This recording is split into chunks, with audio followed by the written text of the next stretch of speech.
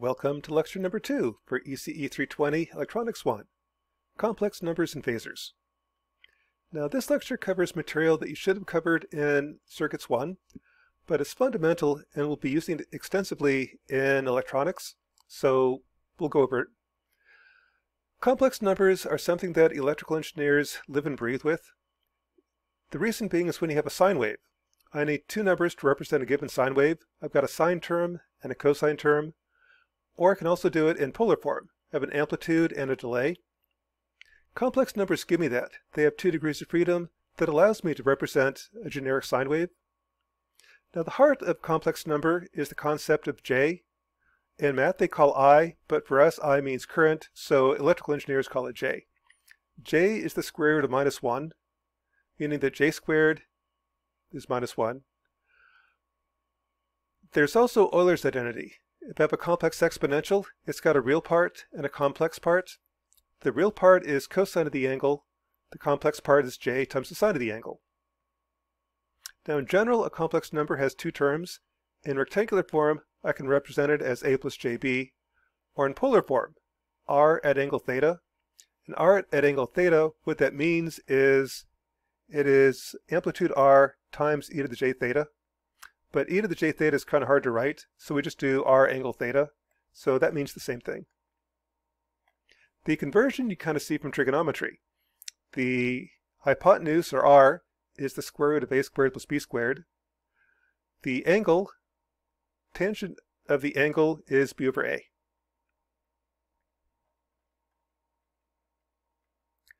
So you can convert from rectangular to polar to rectangular fairly easily. Again, this is where the HP calculator really shines. With the HP calculator, to input a complex number, I've got this term called complex. And under modes, I can switch between rectangular and polar. So if I do rectangular and I do 1, enter 2, complex, that means 1 plus J2. To convert to polar, I just have to do modes polar. That's also equal to 2.2 at 63 degrees.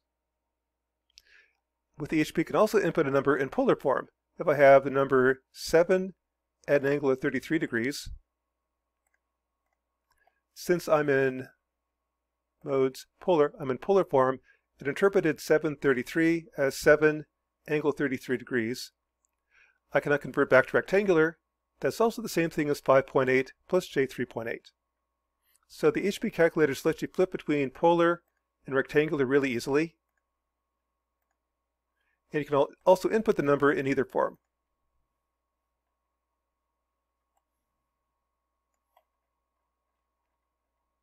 Now a couple definitions. The real part of a complex number is the real part.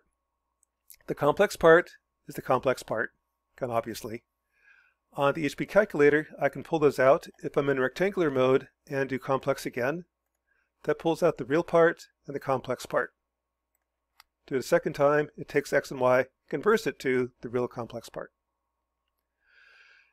The amplitude is the amplitude. The angle is the angle. And there's a thing called the complex conjugate. What the complex conjugate is take the complex part, change the sign, and what that does for you is if I take a complex number, so enter, change the sign of the complex part. A number times its complex conjugate is the real squared plus complex squared. And notice there's no imaginary part. That's the magnitude squared.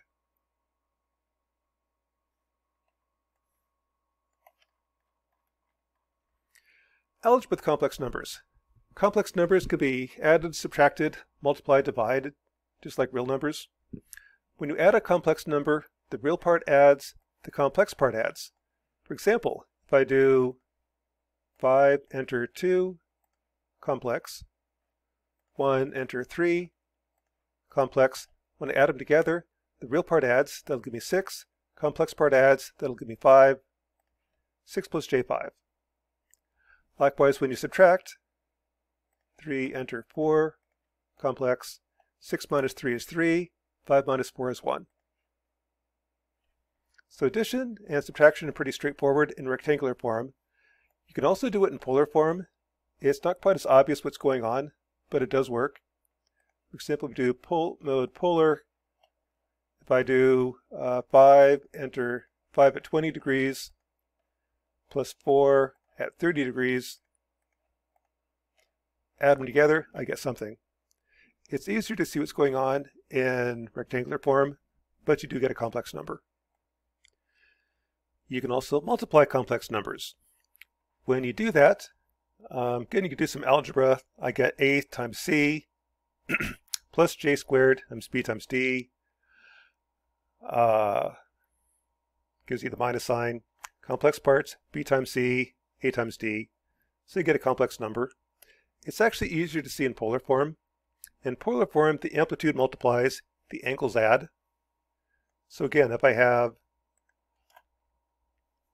make sure I'm in polar form, if I have 5 at 20 degrees, multiplied by 3 at 30 degrees, when I multiply, I'll get 15 at 50 degrees. Also works in rectangular form. For example, 3 plus j1 times 2 plus j1, multiplied together, I get a complex number. This is where the HPs really shine. HPs do complex numbers very easily. A whole lot easier than having to multiply all this out by hand. What I really want is a calculator that works. HPs work with complex numbers. You can divide complex numbers. Again, here the trick to do it by hand is multiply the top and bottom by the complex conjugate of the denominator. That gives you c squared plus d squared. Then I'm multiplying two complex numbers. And the result is a complex number. Whatever just happened there. So again, if I do, like, what is 3 plus j1 divided by 2 plus j1, take the ratio, it's a complex number. It's actually easier to see in polar form. If I have 5 at 30 degrees, okay, 50 at 30 degrees, let's do 10 at 20 degrees. When I divide, it'll be 50 over 10, 5. Add the difference, 5 at 10 degrees. From my standpoint, as long as your calculator gets the right answer, I don't care how it does it, but this is how it does it. There's Euler's identity. Euler's identity says that e to the jx is cosine x plus j sine of x. From that, I can do some algebra, and I get cosine is e to the jx plus e to the minus jx over 2, and sine is e to the jx minus e to the minus jx over 2j. That's important, especially when you get to communications. If I have a sine wave for audio signal, that's your 20 to 20 kilohertz. See? Anytime I have an audio signal, I also have its complex conjugate. When I modulate it, say with AM radio, and make it 1 megahertz, AM radio broadcast, I'm going to get the upper sideband and the lower sideband. So again, anytime you have a sine wave, I've got two numbers, the complex part and its complex conjugate. But again, that's a different course, communications. Phasors. With complex numbers, I can represent sine waves. And really the reason we want to do this is if I have a circuit with DC signals, I can use real numbers. Once I get to sine waves, I really need to use complex numbers. To represent a voltage, what I do is note that Euler's identity says e to the j omega t is cosine omega t plus sine omega t. If I look at the real part, I just get cosine. So 1 times e to the j omega t, this point right here, that means cosine. If I take e to the j omega t times the complex number, a plus jb, multiply it out, the real part will be a times cosine. Then I'll have a j times j squared is minus 1, minus b times sine, plus a complex part. If I just take the real part, I get a cosine minus b times sine. That's the phasor representation for a sine wave. The real part means cosine. The complex part means minus sign. So the single complex number, I can represent both the cosine term and the sine term. And what you really need to remember, we'll be doing this over and over again, the real part is cosine, minus j is sine. That's in rectangular form. In polar form, it's actually a little bit more obvious. The amplitude is the amplitude, the phase shift is the delay.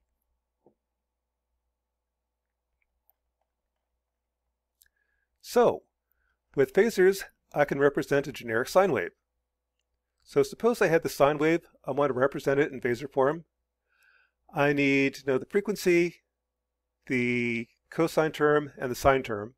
Or in polar form, I need to know the amplitude and the angle. Well, the frequency you can get just by 1 over the period. Frequency is 1 over the period. The period I can measure, say peak to peak. That distance is 50 milliseconds.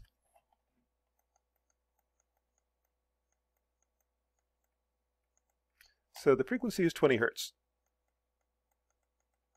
Hertz are cycles per second. Note that the natural units are radians per second.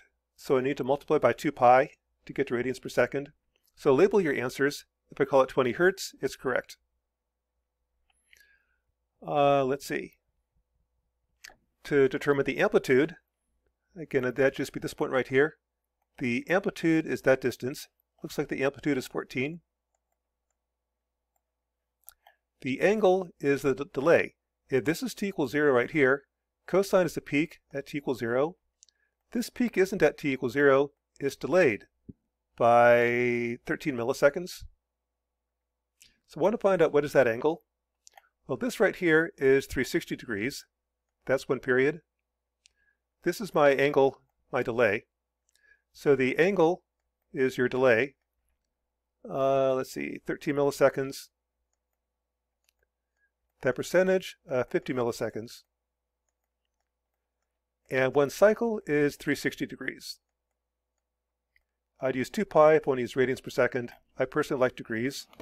So working that out, I've got 13 milliseconds over 50 milliseconds times 360 is 93 degrees.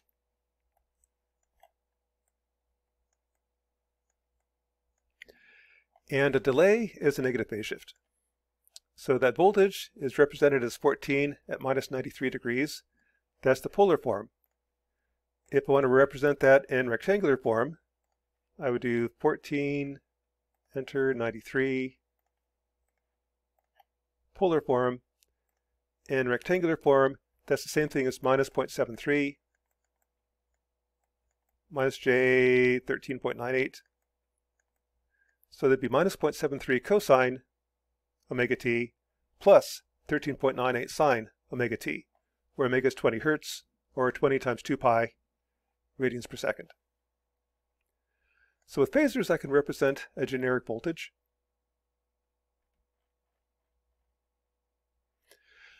With phasors, I can represent impedances. Now, if I just have a resistor circuit, I only need real numbers. Once I add capacitors and inductors, I need complex numbers. The impedance of a resistor is just R. For AC, it's also R. For a capacitor, the impedance is 1 over j omega c. Where that comes from is the current. The basic relation for a capacitor is I equals C dV dt. Assuming everything's in the form of e to the j omega t, that's the basic assumption for phasors. Take the derivative, I get j omega, e to the j omega t. Pulling the j omega outside, I get j omega c times e to the j omega t, which is v.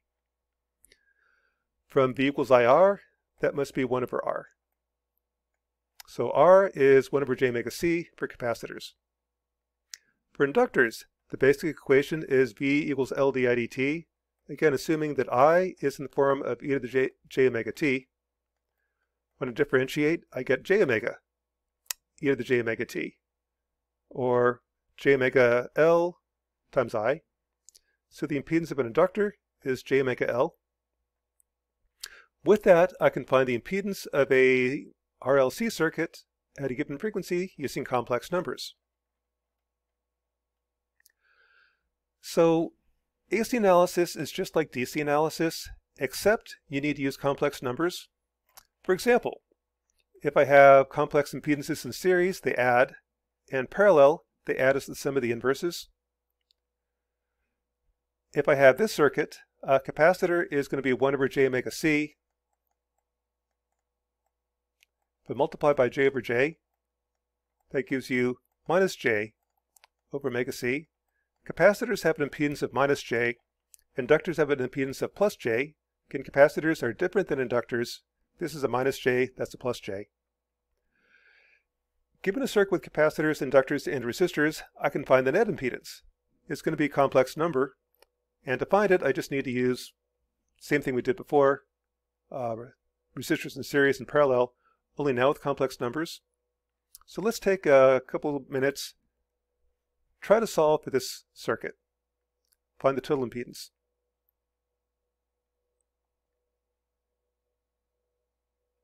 And picking up, again, this is where the HP calculators really shine. They do complex numbers really well. I personally prefer rectangular mode. I've got 300 in series with 200. Those add. So that's 300 in series with 200. Gives you 300 plus J200. That's in parallel with J400. In parallel, the inverses add. So take that inverse, 0, enter 400. That's J400. Take its inverse, add them together. So all this together gives you 106 plus J186 ohms. In series with minus J100, 0, enter 100. There's minus J100. In series, they add. And parallel with 500. So take that inverse, 500, inverse, add the inverses, take the inverse. The total is 96 plus J57. And that's really where the HP calculators shine. Complex numbers, real numbers, they don't care. They work just fine for both of them. The other calculators like TIs really struggle on this kind of math. So this is kind of where the HPs are worth 10 points on midterms. With an HP, I can grind through this problem really quickly. Other calculators won't be quite so fast. For example, if this is a midterm, here's the problem, find the impedance, go. That'd be 300, enter 200, complex, and parallel with 400, J400. In series with minus J100, and parallel with 500. Done. Now, I defy anybody with a TI calculator to keep up with that. So again, I would highly recommend getting HP calculators. The free 42 is free, hence the name. The other calculators you can get, like the HP 35, is I think $50 on Amazon. Definitely worth getting. With complex numbers, everything that you did at DC now works at AC. For example, suppose I had this circuit. I want to find out what is this voltage. Well, I could use voltage division. First, I want to take the circuit and replace it with this complex equivalent. The resistor doesn't change. The capacitor becomes 1 over j omega c. So omega is 20. So I'm going to take 0.01, 0.001 times 20. This is minus J50 ohms. The voltage source becomes 10 plus J0. That's 10 cosine, 0 sine. So here's my circuit. Now use voltage division. It's going to be your R1 over R1 plus R2 times Vn.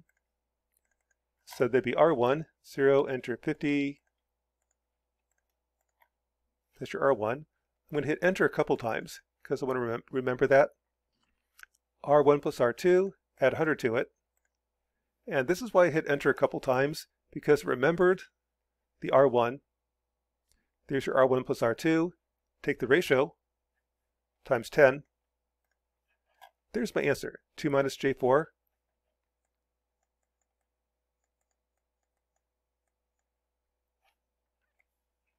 And what that means is the real part's cosine, minus, the sign part is your minus j term. So that's minus minus or plus 4. If I had two terms here, for example, let's make this 10 cosine of 20t plus 20 sine, about 12. If I had that as my input, same problem, except now I represent this as 10 minus j20. Cosine part is 10, okay, 10 minus j12. Another 12. 10 minus j12. The sine term is 12. So it'd be the same procedure as before. I would take your R1, 0, enter negative 50, complex. There's your R1. R2 is 100. Take the ratio times the input. Now the input is 10 minus j12. Now the answer is minus 2.8 minus j6.4, meaning that my answer is minus 2.8 cosine of 20t plus 6.4 sine of 20t. So again, I don't really care with complex numbers. The input is going to be a complex number. Real part's cosine minus j is sine. Everything we did at DC still applies. I'm just now using complex numbers. In Circuit Lab, the polar form actually shows up better. Converting that to polar, again, 2 minus j4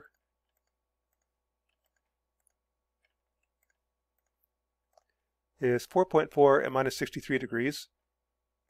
The polar form is what shows up in Circuit Lab. It's also what you'll see in Lab if you build it. Build this in Circuit Lab, do a time domain simulation. Again, what I would do is one cycle is 20 milliseconds, so let's run it. No. The frequency is 20 radians per second, divided by 2 pi. It's 3.18 hertz. The period is about 300 milliseconds, so let's run it for about 3 cycles. Run it for 1 second. If I run it for 1 second, I'll make the time steps about 1,000 times smaller. Like 1 millisecond. That'll give me 1,000 points on the plot. And look at V0 and V1. So here's V0. Here's V1. And notice that V1 is delayed and lower in amplitude. If you pick out the amplitude, the peak is 4.47. That's the same thing I calculated, 4.47. In addition, there's a delay. The delay is your angle at the phase shift.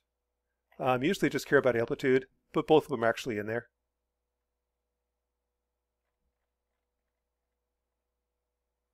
Here's the second problem. Suppose I have this circuit. Find y of t. Again, the trick is to convert to phasors. I've got 18.6 sine of 754t. Where that comes from is this is 60 hertz. The real part's cosine minus j is sine, so the voltage is minus j 18.6.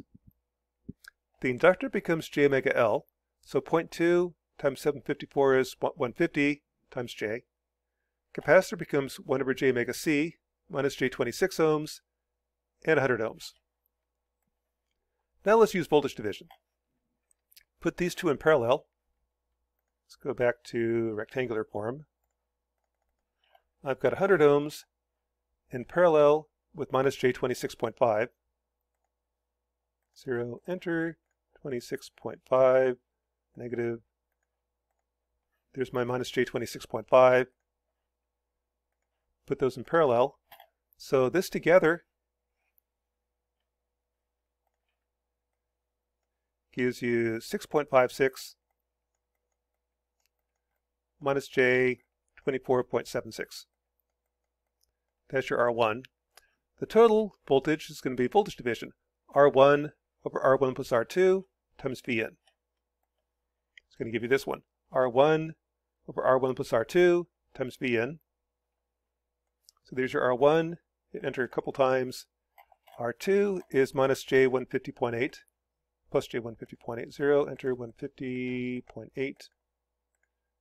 There's your R2. Add them together. Take the ratio. times the input. 0, enter, 18.6. Multiply. There's your answer. So the real part is cosine, minus j is sine. You can also use polar form if you want. I personally like rectangular form. Or actually, let's check. If you do like polar form, there, polar form.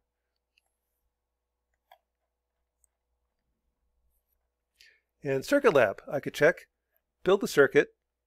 This is 754. Okay, correction. That is 120 hertz. Again, let's take 754 divided by 2 pi, 120 hertz. And Circuit Lab, input this is 120 hertz, inductor, capacitor, resistor, simulate it. One cycle is 8.3 milliseconds. So run it for like 2 cycles. Let's run it for about 20 milliseconds. So the period is 20 milliseconds. The time step I'll make 1,000 times smaller, 20 microseconds. That gives me 1,000 points on the plot, and 1,000 points works pretty well in Circuit Lab. If I have more, I really won't see it, and it takes longer to run. If I have a fewer, like only 2 points, I don't get a very good plot. So 1,000 works out pretty well. Plot V1 of t, I get the orange line, and if I pull off the peak is 3.77 volts. I calculated 3.77 volts. It matches up. In addition, there's the time delay. So this is a sine wave. Let's see, where's t equals 0? Here's a 0 crossing. So if I call that t equals 0, this is the peak. That's my delay. It's that percentage of one cycle. Here's one cycle times 360. That'll give you 752 degrees. So again, the angle does show up on the graph. That's your delay. Typically, I just care about amplitude, but they both are there. Complex number has a real part and a complex part. It has an amplitude and an angle. They both will show up in the graph. So here's a sample problem. Find V2 of t. Let's pause, give you a couple minutes to try to solve this one. Then we'll go over it.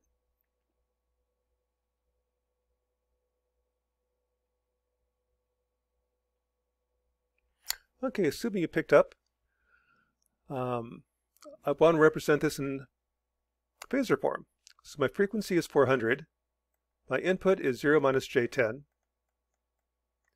J mega L is 0.2 times 400. So this is J80 ohms. This is 1 over J omega C. So omega is 10 microfarads. 10 to the minus 6 times 400 ohms. That's omega C. 1 over that is 250. So this is minus J 250. Solve for V2. Now let's do voltage division. I want to put these two in parallel. So that's 100 ohms, take its inverse, minus J250. Oops. Let's try that again.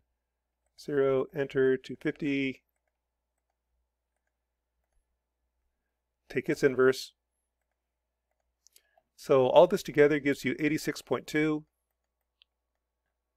minus J 34.48.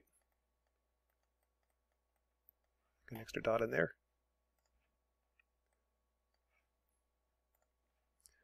Now do voltage division. So that one, enter, enter, enter. 15 plus J80. That's your R1 plus R2. Take the ratio. That percentage of the input. The input is 0 minus J10. Answer is V2 is minus 6.02 minus J 5.81 And what that means is V2 of t is minus 6.02 cosine of 400t plus 5.81 sine of 400t.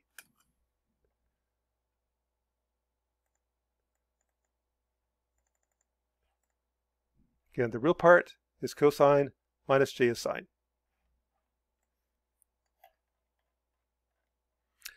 So in summary, AC analysis of circuits is just like DC analysis, only now you're using complex numbers. The real part means cosine, minus j means sine. And for resistors, resistors become R, inductors become j omega L, capacitor becomes 1 over j omega C, or minus j over omega C. Everything we did at DC now works at AC, only now I have to use complex numbers. That's lecture number 2 for ECE 320, Electronics 1.